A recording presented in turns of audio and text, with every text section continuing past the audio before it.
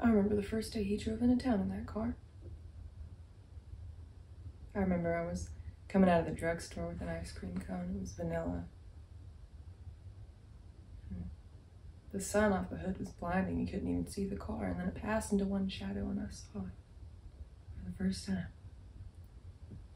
It was beautiful. And Roy hardly knew me then, but he waved at me. And I knew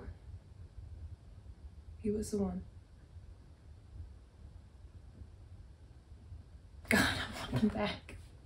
I wish that tonight was 10 years ago when Roy was coming to pick me up in that pink Thunderbird.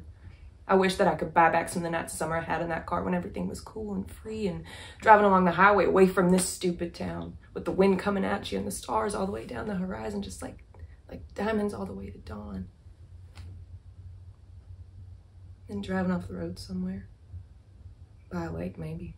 Anywhere. Just being off from town. With the boy you love better than anything in your whole life. I remember us making love for the first time. It was real slow and gentle. God, he was gentle then.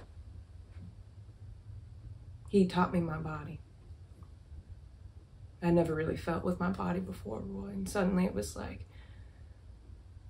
every pore of my skin was being open like in a rainstorm, just feeling and holding everything you could possibly want right there in your arms.